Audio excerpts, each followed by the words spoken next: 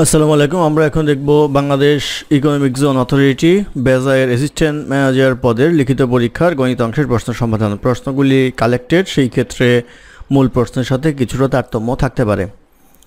আশা করি ব্যাপারটা ক্ষমাসুন্দর দৃষ্টিতে দেখবেন।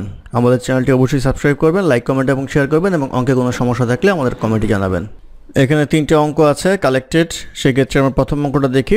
প্রথম প্রশ্ন ছিল 40,000 টাকা ব্যাংকে জমা করে 5% হার সুদে 6 মাস পর পর চক্রবৃদ্ধি মুনাফায় 2 বছরের মুনাফা আসলে কত টাকা হবে।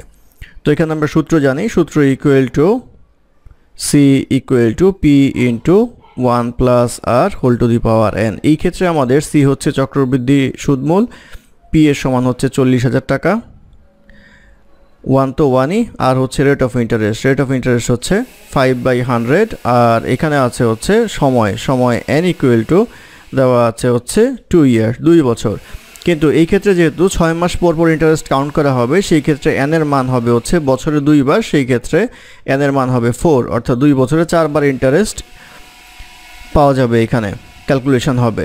আর রেট অফ ইন্টারেস্ট এটার মান অর্ধেক হয়ে যাবে, 5/100 ইন্টু আসবে হচ্ছে 2 ইকুয়াল টু পাওয়া যাবে হচ্ছে 5/200। এই হচ্ছে হিসাব।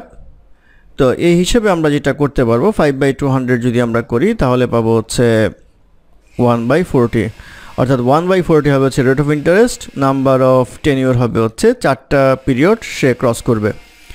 এই ক্ষেত্রে আমরা যদি এখন মান বসাই তাহলে আসবে হচ্ছে 40,000, 1 plus 1/40 whole to the power N এর মান হবে হচ্ছে 4, বা এটা ক্যালকুলেশন করলে 40,000 এইটা আসবে হচ্ছে 41/40 whole to the power 4 equal to আসবে হচ্ছে 40,000 ইন্টু 1.025 হোল টু দি পাওয়ার 4, বা এটা পাওয়া যাবে হচ্ছে 40,000 ইন্টু 1.103812 ইকুয়ালস টু আসবে হচ্ছে 44,152 টাকা 51 পয়সা।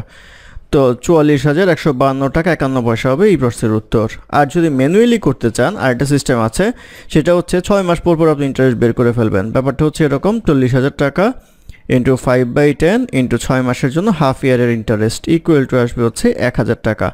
1,000 টাকা হচ্ছে ইন্টারেস্ট, সেই ইন্টারেস্টটা যেহেতু চক্রবৃদ্ধি, সেই ক্ষেত্রে মূল টাকার সাথে আবার যোগ হবে, সেহেতু আসবে হচ্ছে 41,000 টাকা। একইভাবে 5/10 ইন্টু 1/2, 5/10 আসছে হচ্ছে ইন্টারেস্টেরটা, 1/2 দেওয়া হয়েছে 6 মাসের জন্য, যেহেতু 6 মাস 1 বছরের অর্ধেক সময়, সেই ক্ষেত্রে ইন্টারেস্টটা এইভাবে ক্যালকুলেট করা হবে। তাহলে আসবে হচ্ছে 1,025 টাকা। এই টাকাটা আবার এটার সাথে যোগ হবে, তাহলে আসবে 42,025 টাকা ইন্টু আবার একইভাবে আরও 6 মাসের হিসাবটা বের করতে হবে, ইকুয়াল টু আসবে হচ্ছে 1,050 টাকা 625 পয়সা। তো এইটা আবার এটার সাথে অ্যাড হবে, এটার সাথে অ্যাড হলে আসবে হচ্ছে 43,075.625 ইন্টু 5/100 ইন্টু 1/2 ইকুয়ালস টু আসবে হচ্ছে 107689। তো শেষ পর্যন্ত এই 4টা ইন্টারেস্ট কাউন্ট করে এটার সাথে অ্যাড করতে হবে, অর্থাৎ এইটা প্লাস এইটা ইকুয়াল টু আসবে হচ্ছে 44,152.51। তো একই উত্তর আসে দুইটার ক্ষেত্রে। তারপরে ছিল 2 নম্বর অঙ্ক। 2 নম্বর অঙ্কে বলা ছিল function of x Y equal to x square minus 2xy plus Y square divided by ছিল x square minus Y square. তো এটা যদি আমরা ক্যালকুলেশন করি, এটা ক্যালকুলেশন করলে পাওয়া যাবে x minus Y whole square divided by x plus Y into x minus Y equals to আসবে হচ্ছে, কাটাকাটি করলে পাওয়া যাবে হচ্ছে x minus Y by x plus Y. এটা হচ্ছে ফাংশন অফ এক্স ওয়াই এর মান। আমাদেরকে বের করতে হবে হচ্ছে function of minus x minus Y এর মান। তাহলে এক্স এর জায়গায় মাইনাস এক্স বসাবো, ওয়াই এর জায়গায় মাইনাস ওয়াই বসাবো। তাহলে এক্স এর জায়গায় যদি মাইনাস এক্স বসাই, তাহলে এক্স এর জায়গায় আসবে মাইনাস এক্স, মাইনাস ওয়াই এর জায়গায় হবে মাইনাস ওয়াই ডিভাইডেড বাই আসবে হচ্ছে এক্স এর জায়গায় হচ্ছে মাইনাস এক্স, ওয়াই এর জায়গায় হবে হচ্ছে মাইনাস ওয়াই। এটা ক্যালকুলেশন করলে পাওয়া যাবে মাইনাস এক্স প্লাস ওয়াই, আর নিচে পাওয়া যাবে minus x minus Y equals to আসবে হচ্ছে মাইনাস কমন নিলে এক্স মাইনাস ওয়াই, আর এখানে যদি মাইনাস কমন নেই তাহলে আসবে হচ্ছে x plus Y equals to minus minus কাটা যাবে x minus Y by x plus Y. সেক্ষেত্রে আমরা দেখতে পাচ্ছি যে ফাংশন অফ এক্স ওয়াই যে কথা, function of minus x minus Y ঠিক সেম জিনিসই আসছে এখানে। সেই ক্ষেত্রে উত্তর হবে হচ্ছে x minus Y divided by x plus Y, এটি হবে এই প্রশ্নের উত্তর। তারপর প্রশ্ন নাম্বার 3, নাম্বার 3-এ বলা ছিল 10টি পণ্যের ক্রয় মূল্য এবং nটি পণ্যের বিক্রয় মূল্য সমান হলে 40% ক্ষতিতে পণ্যটি বিক্রয় করলে n এর মান কত। সেক্ষেত্রে আমরা বলতে পারি যে 10টা পণ্যের ক্রয় মূল্য এবং nটি পণ্যের বিক্রয় মূল্য সমান। তো আমরা ধরে নেই ক্রয় মূল্য এবং বিক্রয় মূল্য যেটা আছে সেটা হচ্ছে 10x। 10x ধরার কারণটা হচ্ছে অঙ্কের সুবিধার জন্য। তাহলে 10টি পণ্যের ক্রয় মূল্য ইকুয়াল টু লেখা যায় হচ্ছে 10x। তাহলে একটি পণ্যের ক্রয় মূল্য যদি আমরা বের করি ইকুয়াল টু পাওয়া যাবে 10x বাই 10 ইকুয়াল টু আসবে হচ্ছে x। ঠিক একইভাবে nটি পণ্যের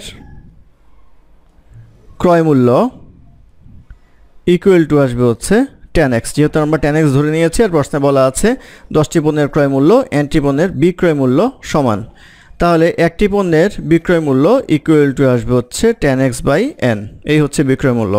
এখন প্রশ্নে বলা হয়েছে 40% ক্ষতি হয়েছে, তাহলে ক্ষতির পরিমাণ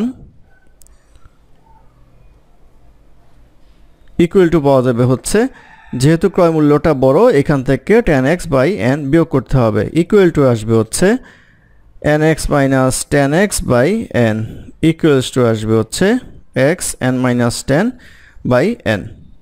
প্রশ্ন মতে যেটা বলা আছে সেটা হচ্ছে এই পার্সেন্টেজটা অর্থাৎ ক্ষতির পার্সেন্টেজটা হচ্ছে 40%। তাহলে আমরা লিখতে পারবো প্রশ্ন মতে x by n minus 10 by n by আসবে হচ্ছে x, কারণ আমরা কম্পেয়ার করব হচ্ছে একটার ক্রয় মূল্যের সাথে, ইকুয়াল টু আসবে হচ্ছে 40/100। এটা হচ্ছে 40%-এর সমান। অর্থাৎ আমরা এখানে বের করলাম হচ্ছে ক্ষতির পরিমাণ পার্সেন্টেজ টোটালটার উপরে বেস করে বের করে আমরা দেখাচ্ছি হচ্ছে 40%-এর সমান, যেটা প্রশ্ন দেওয়া আছে। তো এটা করলে পাওয়া যাবে হচ্ছে n minus 10 by n equal to, এইটা কাটাকাটি করলে আসবে হচ্ছে 2/5, বা এটা ক্যালকুলেশন করলে আসবে হচ্ছে 5n minus 50 equal to 2n, বা 3n ইকুয়াল টু আসবে হচ্ছে 50, বা n ইকুয়াল টু আসবে হচ্ছে 50/3। তাহলে n এর মান হবে হচ্ছে 50/3। এটাই হবে এই প্রশ্নের উত্তর। ধন্যবাদ আমাদের সাথে থাকার জন্য। আমাদের চ্যানেলটি ভালো লাগলে অবশ্যই সাবস্ক্রাইব করবেন, লাইক কমেন্ট এবং শেয়ার করবেন, এবং অঙ্কে কোনো সমস্যা থাকলে আমাদের কমেন্টে জানাবেন। আমরা চেষ্টা করব ডেসক্রিপশনে তার সমাধান বা কারেকশন দেওয়ার জন্য। ধন্যবাদ।